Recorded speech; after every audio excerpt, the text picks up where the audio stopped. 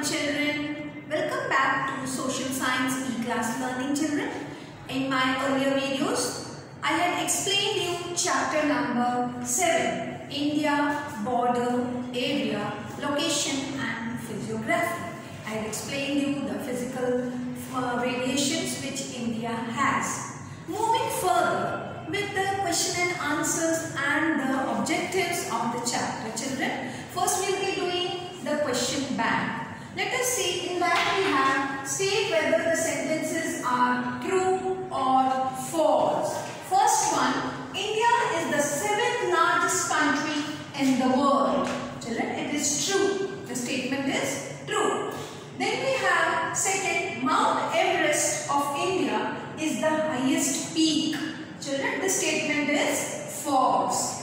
Third statement is Central and Deccan Plateau regions of India are known as treasure of minerals. Children, as explained earlier, I was explaining you that South India, the Deccan Plateau, has so many varieties of minerals, right? It has mica, copper, gold.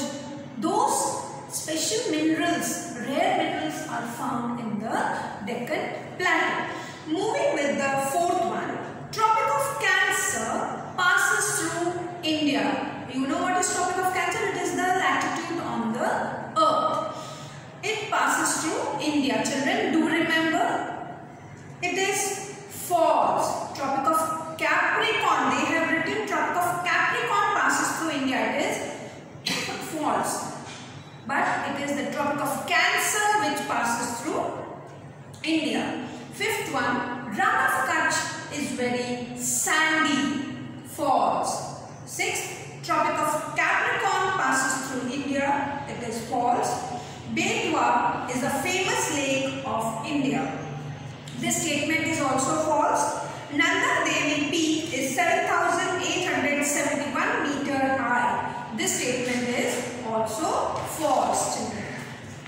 Moving further with question number 2. Fill in the blanks. First one, Indira Canal provides irrigation facility to North Rajasthan. So, we have the blank as Indira Canal. Second, a piece of land covered by water from all 4 sides is called an island. The 2 important ranges of the eastern Himalayas are the Patkoi and the Lushai.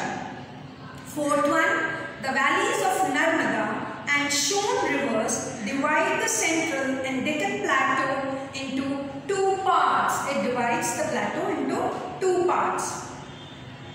Fifth, the Arabian Sea is located in the west of India. Sixth, Himalayas are a chain of 3 distinct mountain ranges.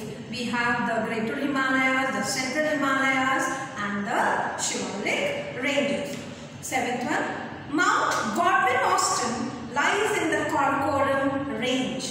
Eighth one, there are 5 physiographic divisions of India.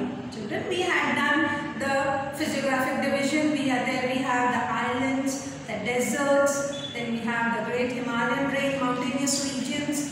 Those are the 5 physiographic divisions of India. Ninth one, study of variations in landform is called physiography. 10th one, Central and Deccan Plateau is the oldest landmass of India. Children, here we complete the fill in the blanks. Moving further with question and answers. Question number 3, answer briefly. Then we have how the islands came into existence. The islands came into existence through earthquakes, volcanic eruptions, water currents, etc. Due to these disturbances of the sea floor emerged over the sea surface. As there is water around this land, it turns into an island.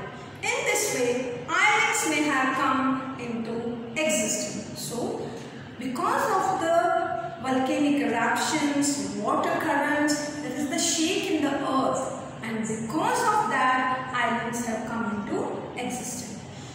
Question 2, why are the deserts thinly populated? Answer is, the soil in the desert area is sandy and the climate is dry and unbearable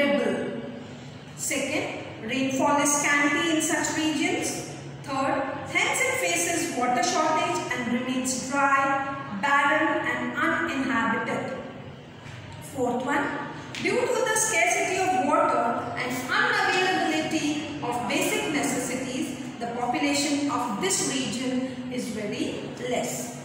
Children, we have done the question and answers of the question bank.